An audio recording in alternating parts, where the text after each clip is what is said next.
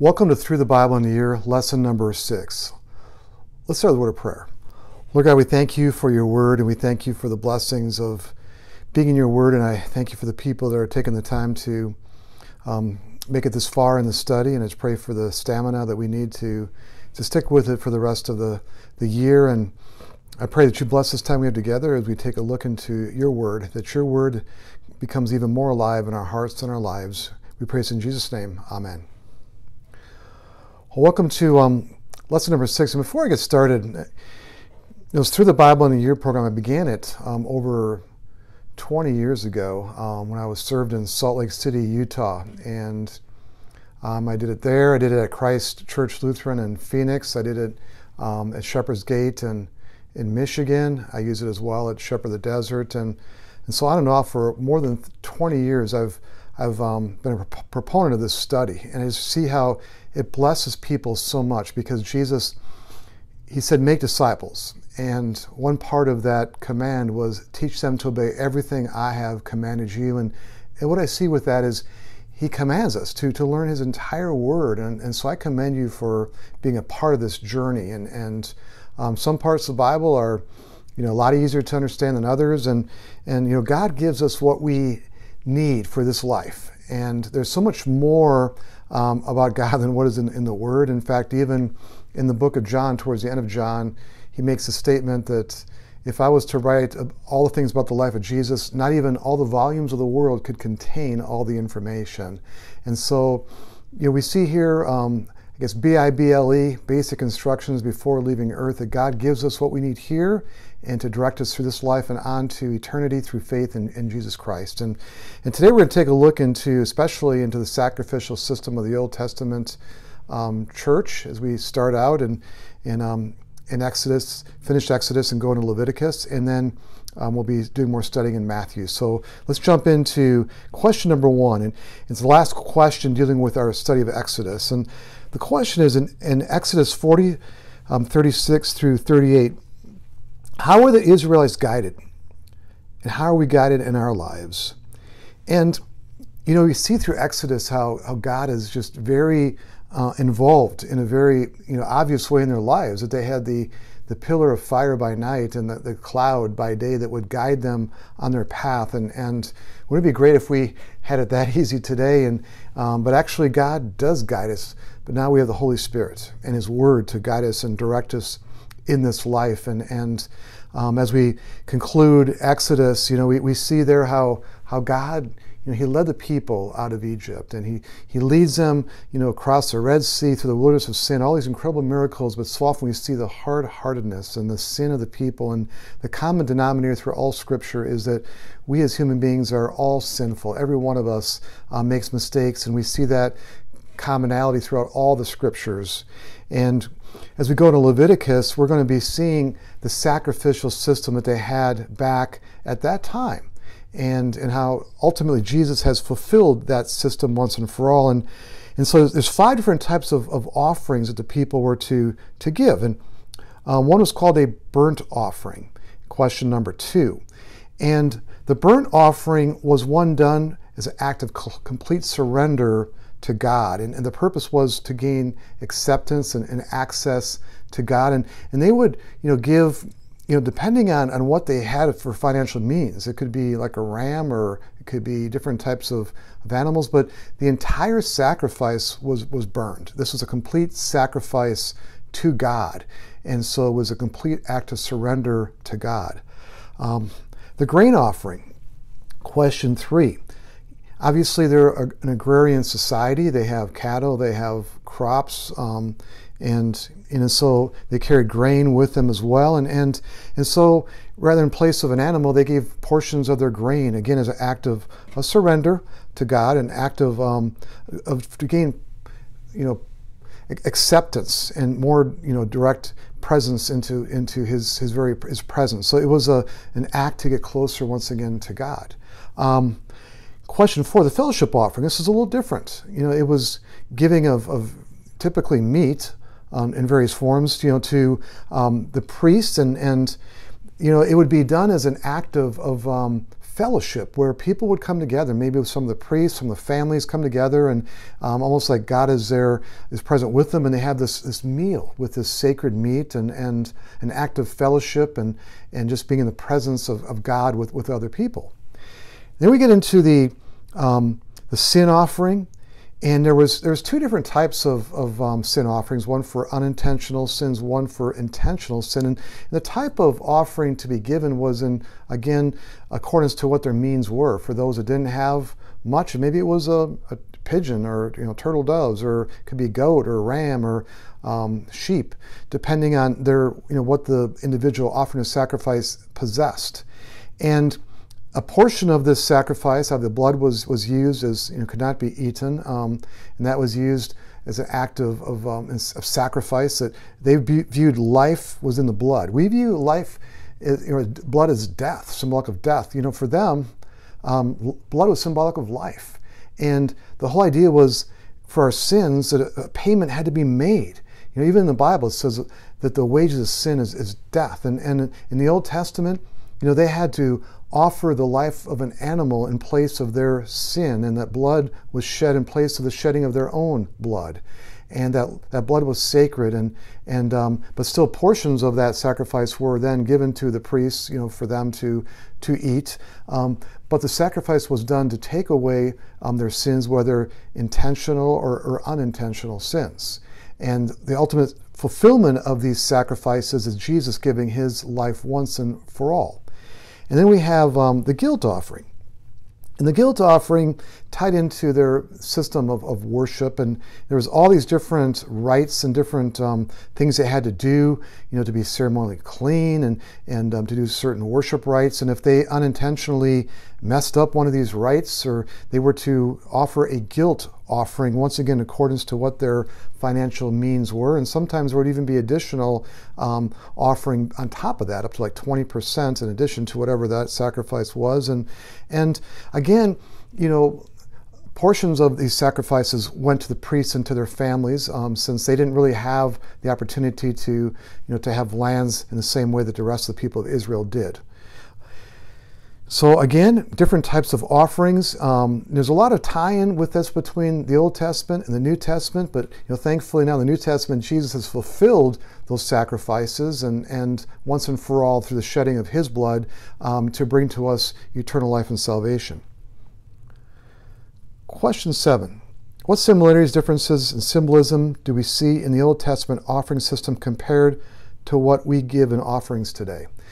Now, when you think about it, they had to do this for their forgiveness. Okay, so there was an act there to gain forgiveness. We don't obviously give offerings for our forgiveness. So Jesus has given to us, forgiveness. He's fulfilled the Old Testament system, and we're not an agrarian society to the degree that they are back then. So we typically give financial gifts, to God for the work of ministry.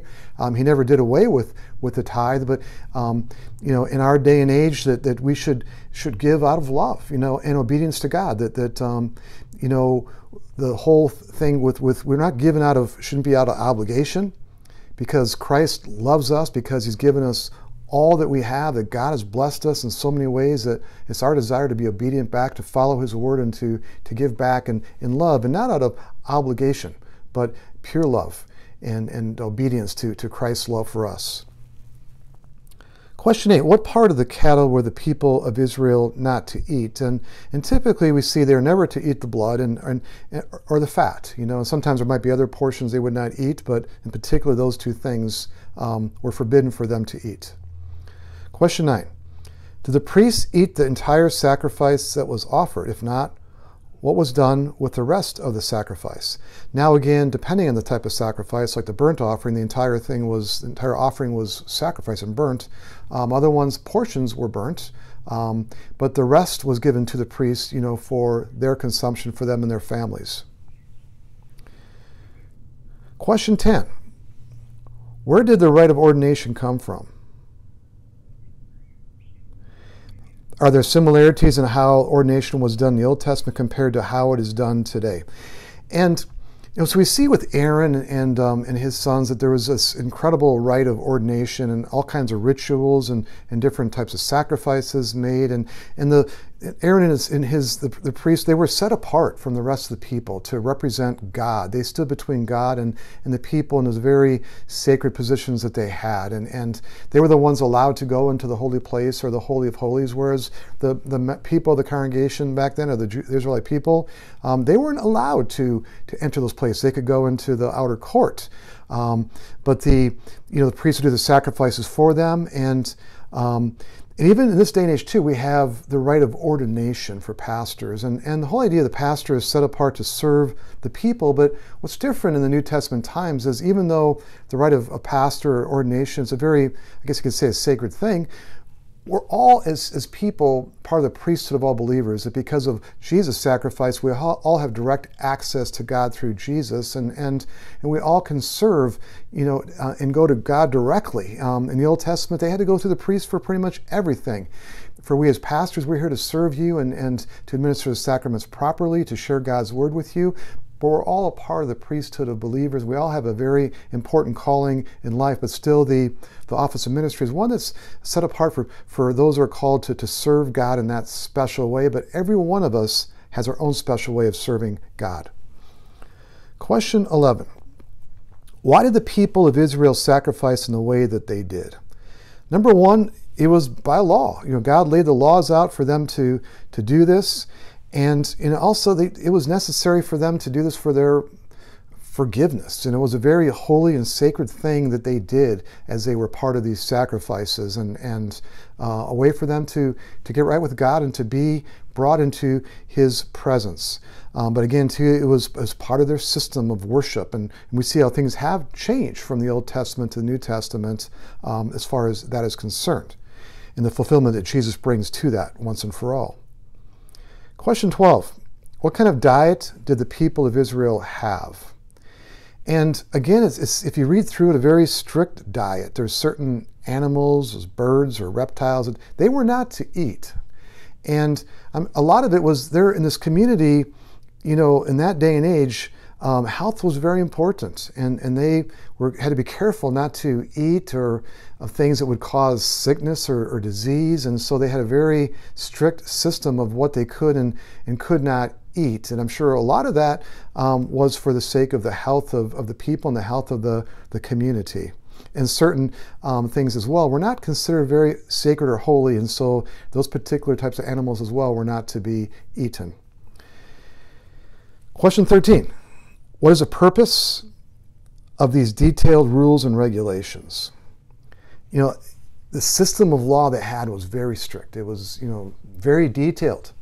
And again, a huge group of people. And they didn't have the things we have today as far as medicines and so it's very important for them to be careful of anything that could cause harm to others, and to keep the rules and keep the laws straight, to keep people to live in love and respect for one another and for the foreigners around them. So the whole idea was for the sake of unity, of oneness, of a life that was peaceful and calm and showed forth love. And in fact, even the summary of all the 10 Commandments, for example, is to love, how to love God and how to love one another. And a lot of the other things, as far as their rituals for what they could and could not eat, as far as their health things, it was for the sake of the entire community, to keep a oneness and to keep the community safe.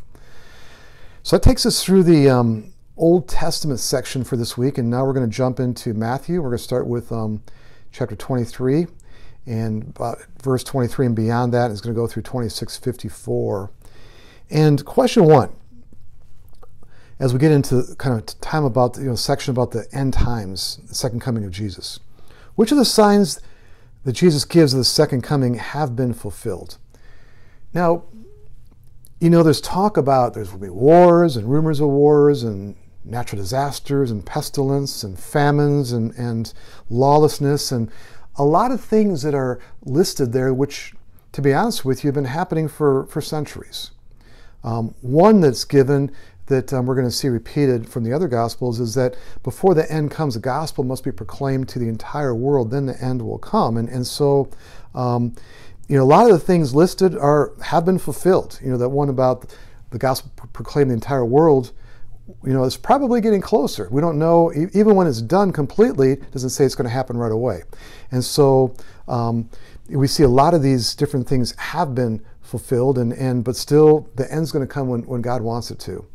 The second question, what are some of the false Christs or false prophets of our day? Now, in Revelation, it talks about Antichrist, and we see reference, in scriptures about antichrists or false prophets, and they've been around for centuries. Anyone who leads people away from Jesus would be considered a false Christ or a false prophet, and they're all around us. And so often what they do, these false religions, is they take scripture like Satan has done. We've seen in Genesis and also in Matthew. He twists the scripture, and a lot of these so-called cults and false religions, the whole idea is to lure people in and then to lead them astray and to misrepresent the scriptures. And anyone who acts in that way, or any organization, institution which is against Christ, that persecutes Christ and his church, I guess you can call them an antichrist or a false prophet. And this takes many different forms and shapes. And I believe in our day and age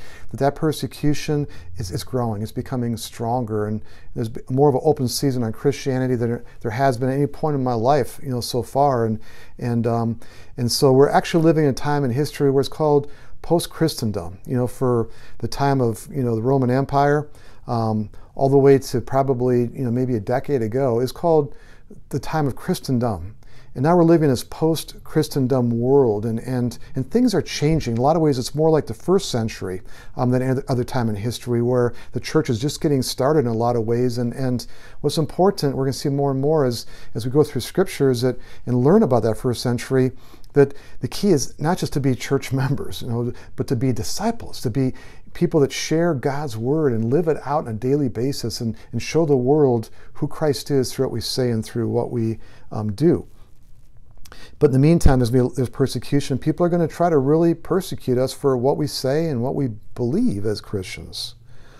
Question 3, what does 24:35 mean? And it talks about the heaven and earth will pass away, but my words will never pass away. And beautiful words, that God's word is eternal. In this life we have a choice. There's the world and there's the word. And the world's temporary. It's here for a while and it's going to go away. And a lot of people, that's what they're chasing after. That's their messages comes from the world. That's their focus is on worldly things and worldly addictions. This is temporary. Whereas God's word is eternal. God's word lasts forever. God's word is fulfilled in Jesus Christ. And so when it comes to what we choose between the word and the world, I commend you for taking time to be in God's word more regularly. And we will never look back at our lives and say, boy, I sure wish I read the scripture less. If anything, we're going to think, wow, I wish I would have spent more time in the word, because the word has the answers for life and for eternity. The world does not have the answers. What does 24, 39, and 40 mean? Now, there's a section here that talks about there could be like two in the field. One's taken and one's left behind. And there was a series that came out for a while there. It's called the Left Behind series. And it was a series that sold millions and millions of books. And I read some of the books just to see what they were saying. And what they claim is that at some point Jesus is going to come back and he's going to take the believers to heaven.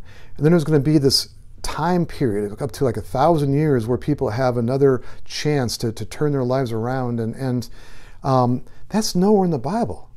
The Bible indicates, we're going to see this as we go through the rest of the scriptures, that when Jesus comes back, those who have died in faith, their bodies are resurrected and their souls are reunited with their bodies. And then the second thing is those who believe are taken up to heaven to receive glorified bodies, and then eventually those who do not believe, they are left behind, but for that final judgment. It's not going to be 1,000 years or 7 years, whatever is being taught by different groups, that when it's going to be a one-time sequence of events that's going to take place. And so that the danger with the Left Behind series, it may give people the false impression, well, if I miss the first bus to heaven, I can maybe catch another one later. And there's no indication in Scripture that's the case whatsoever, that we need to be ready now. And the parables of Jesus make that even more clear as we go forward. Question 5. What is Jesus going to come back? Should we live in fear of this? Why or why not? We don't know when he's going to come back. The year 1000, that was exactly 1,000 years, after, Jesus' life, that around that time, people took the millennium, the 1,000 years, very literally, and they thought that Jesus was going to come back at that time, and most of the world seemed to come to faith and believe in Jesus at that time, but then after that, when he didn't come, they kind of went their own ways again. I mean, even the disciples thought that maybe he was going to come back in their lifetime. No one knows. He's going to come back when he decides, but we shouldn't fear this. I mean, as long as we believe, we're ready.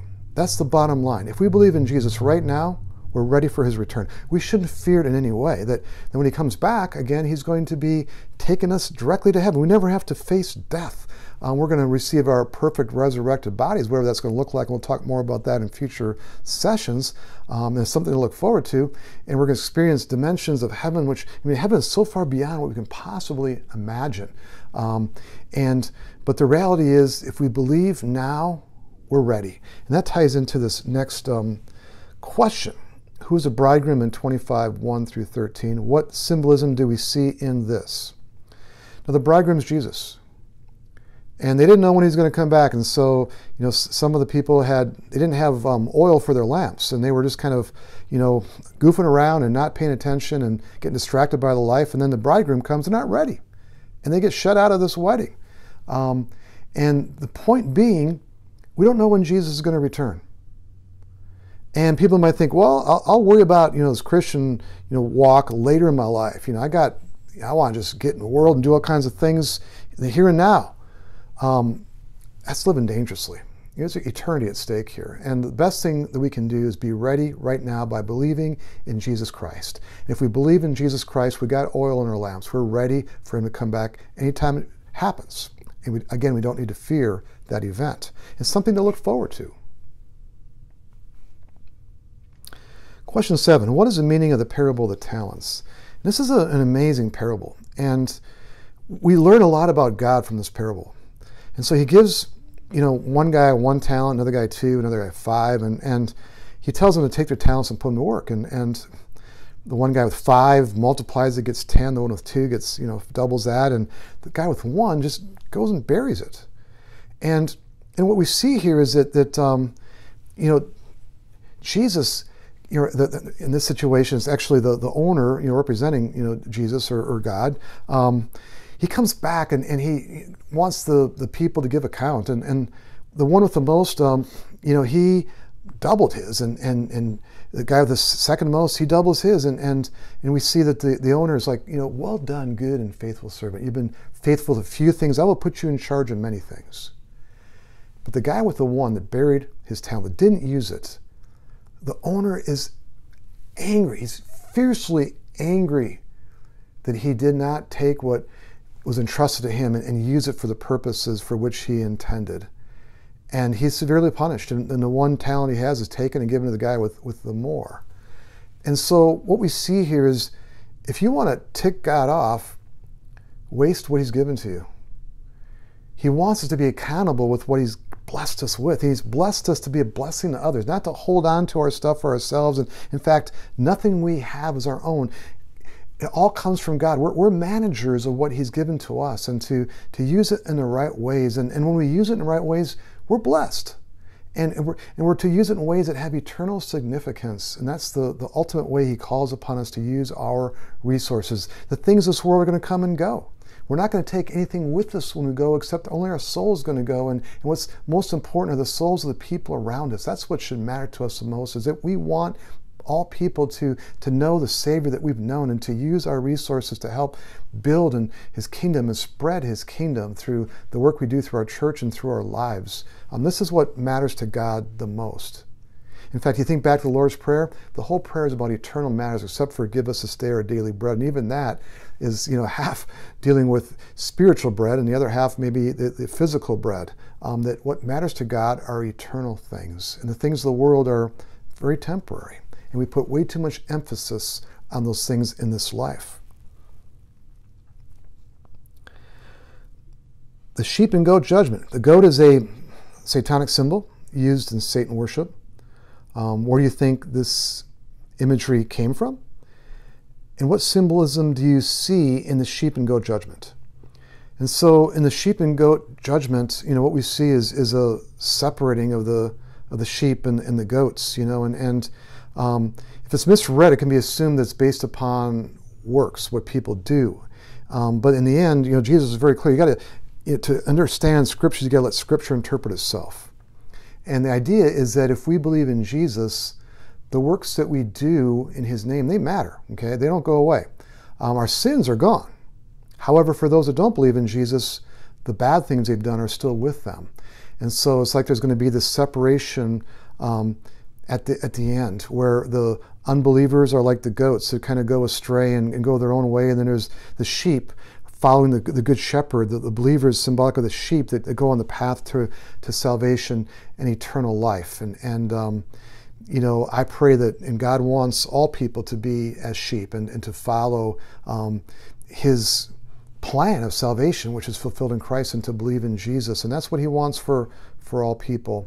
And so I hope that goat line is short, and that's our job, is to make sure that there's no one in that goat line, that all people come to know the love of Christ. But unfortunately, there's many who rebel against Jesus.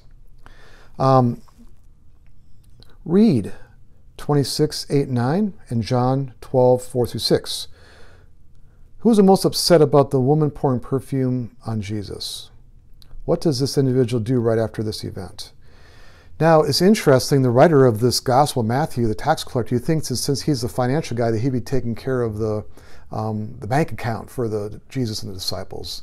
But he's not. The one put in charge of the money is Judas. And he's very upset on how the perfume is being poured upon Jesus, and of great value, that it should be cashed out and the money put into their coffers. And so he doesn't understand what's going on, and it seems like maybe money got the best of Judas, that money may have become his God somehow, because shortly thereafter he goes to betray Jesus for a sum of money, for 30 pieces of silver. And so it's very unfortunate that he chose that route, and so we see that here Matthew notices that points the situation out, again, a money situation, how Judas seemed to really have his priorities mismanaged and not very straight in his life and mind. Question 9. What event has taken place of the Passover in the New Testament church? Now, in that Passover, Jesus said those words of institution, and what he did, he transitioned the Passover, to his own sacrifice he was about to make.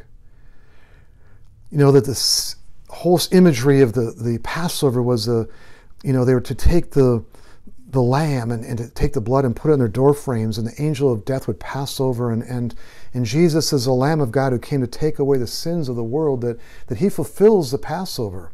And so in place of that Passover, what is given now is the Lord's Supper, as that Passover meal, that we drink of the wine and of the bread, and through that wine and bread, Jesus comes to us and touches us with his very presence. And so Jesus fulfills that Passover, and that took place in that upper room that Thursday before Easter Sunday. And that sacred meal is something that we partake of, and again, we're touched by Christ's very presence and the fulfillment of the Passover of the Old Testament. Question 10. What feelings are going through Jesus in 26:36-45? And here he is, he's at the Garden of Gethsemane. And, being God in human form, he knew everything before was going to happen.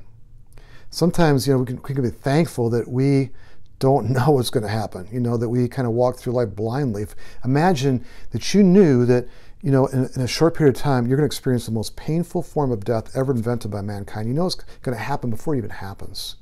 In fact, the Bible talks about him sweating drops of blood, which is a thing that actually happens, medical condition that happens when stress is so great that the drops of blood come through your pores. And so he's feeling trouble and sorrow.